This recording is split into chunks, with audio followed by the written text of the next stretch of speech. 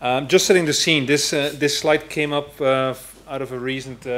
investor briefing from Jeremy Grantham, basically looking at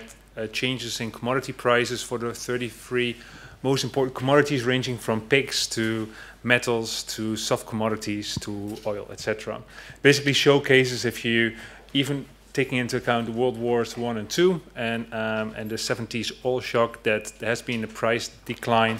of 70% from the Second World War up to about 2002, after which between 2002 and 2012 that entire price decline has been totally changed. And the question basically is how to pursue economic growth in a world where commodity prices are getting more expensive, and resources such as water will be in higher demand. I guess the challenge for the financial industry is how to work with clients to both, on the risk side, evaluate and price water risk alongside other ESG risk in financial products and services, whether it's in project finance, for example, in the case of India, which is experiencing economic growth, population growth, but also severe water stress, how, in this case, demand for new and more power is, as we've seen in India with the major blackout in June, and the planned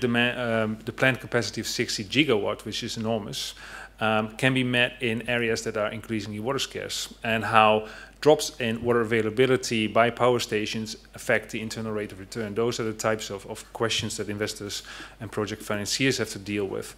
Or as John highlighted in his introductory presentation, this is 8 examples from the municipal bond market in the US, with several hundred million of outstanding municipal bond debt up till, say, the mid-20s, 30s, all with good credit ratings from the major rating agencies. But 4 out of the 8 bonds are experiencing high water risk scores. And the question basically is, how rating agencies are they assuming water availability in the past equates water availability in the future? And do investors that are buying and holding these bonds with good investment grades and hence low yields actually get the most value for their money? I think it's also important, as Marielle pointed out, not only to focus on the risk side, and that's also why I'm happy for Dean to be with us at short notice, as he's an expert in the broader water sector, meaning the sector that's actually working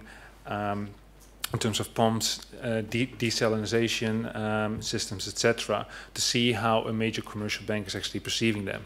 Okay, so without further ado, shortly introducing the speakers. Berkeley Adrio is a senior associate at Ceres Water Program, a leading US-based investor network.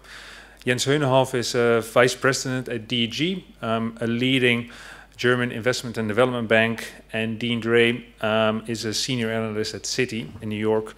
multi-industry and electrical equipment, and head of industry research, and formerly with FBR Capital Markets, and 11 years with Goldman Sachs. I'll be joining the panel. Each of the panelists has about 5 to 7 minutes to make a short presentation, which means that there's about 15 to 20 minutes of questioning, and I would really encourage you to seize that opportunity rather than to let me speak.